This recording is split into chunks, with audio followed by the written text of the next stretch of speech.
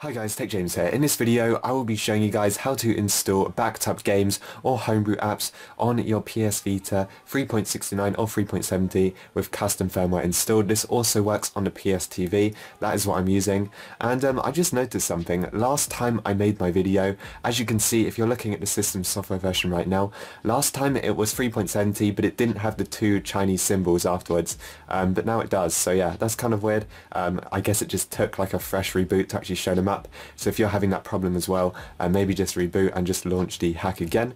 But let's just go back again, and what we're going to do, we're going to scroll up and we need to press X to go onto Henkaku settings.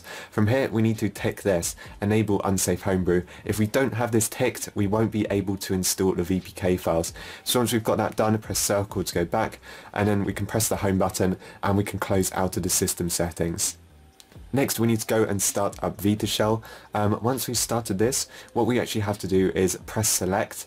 This is actually going to bring up an FTP server. Actually you have a choice. If you press circle on that, if you press start, you can switch it. So we have got the choice between, as you can see, select buttons. We've got the choice between USB connection or FTP connection. This is a PS TV, so FTP connection is the best. If you have a PS Vita, you can also select USB and just plug it into your computer, just like on many of my other tutorials. We're going to use FTP in this video, so just press start again, then press select. Let's go and connect this to our computer. I will be showing you guys what to do, and yeah, I'll show you guys what to do next.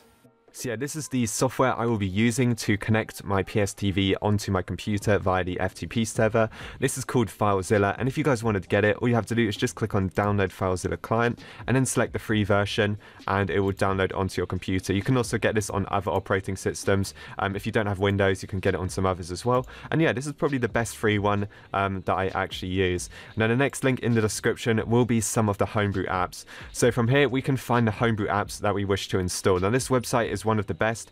Basically all you want to do is find a homebrew app that you like the look of. It could be a really simple one, like I actually just got this one just to test out. I've actually made a video on this quite a while ago when it came out, but once you find a homebrew app, all you have to do, click on it, and you can just click on download VPK and that will literally just start downloading. So again, I've already downloaded this. I've got that somewhere in my downloads, and if you guys wish to get the backup games, I can't provide the links to those. These are full, like, you know, PS Vita games, but you can install them by watching this video.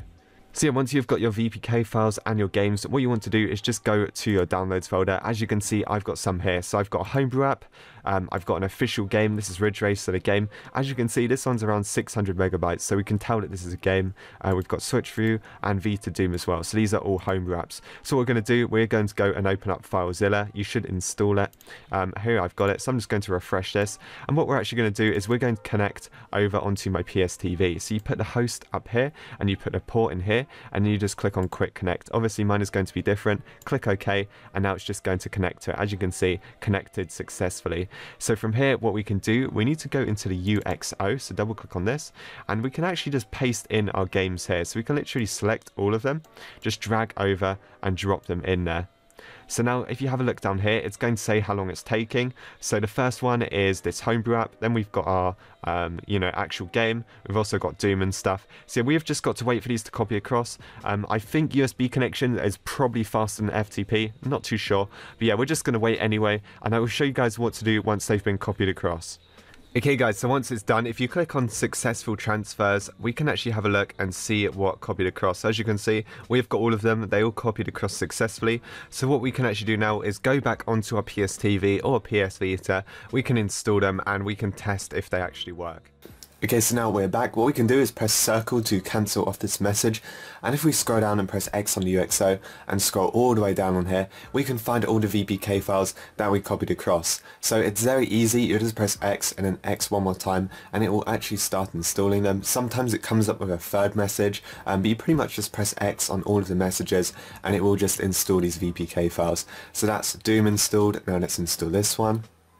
And that is that one installed, and once you have installed them, you can actually delete the VPK files to free up space. So we can press triangle, go down to delete, press X, X, and it's just going to delete them. I'm also just going to install this full game. Now I don't know if I've got enough space to install this, I'll try and do it anyway.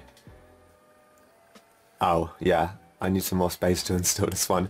Oh, let's just install this third one up here, and that should work. Oh, so even this one doesn't work. Okay, so yeah, the PS TV literally has like a 1 gigabyte, memory card, or like hard drive. So here are the two apps I could get because I actually ran out of space. Let's just try a switch view first. As you can see, all Homebrew apps work perfectly fine on 3.70 and 3.69. This basically just makes your PS Vita look just like a Nintendo Switch, I guess. We can exit out of that. And then we have also got Doom as well. So let's just test out Doom quickly. Let's just go and start a quick game. I actually had to copy across a WAD quickly. But if I just press start on this, I'm pretty sure it should load.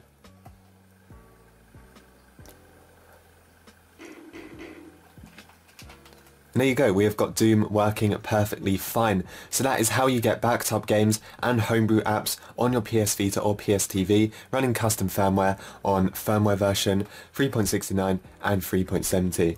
Okay guys, because that other game didn't work, or it's just I ran out of storage so I couldn't install it, what I've actually done is I've just got an Angry Birds VPK. If I just show you on my UXO right now, there you go, Angry Birds. I've already installed it because it takes a few minutes. Once you have installed your VPK, obviously you can find it on your home screen. This is a complete game backup of Angry Birds. I will be able to play this online and get trophies. As you can see, that's my PlayStation Network name and I've been playing it. So let's just play it right now. And as you can see, the games load perfectly fine. So there are actually two types of game backups you can install on a PS Vita. These are like the VPK ones. They're like easiest.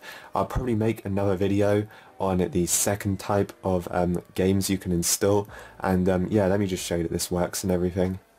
So as you can see, Halloween Angry Birds, and it works perfectly fine. So that is pretty much it for this video. If you guys enjoyed, make sure to like and subscribe, and I will see you guys in the next one.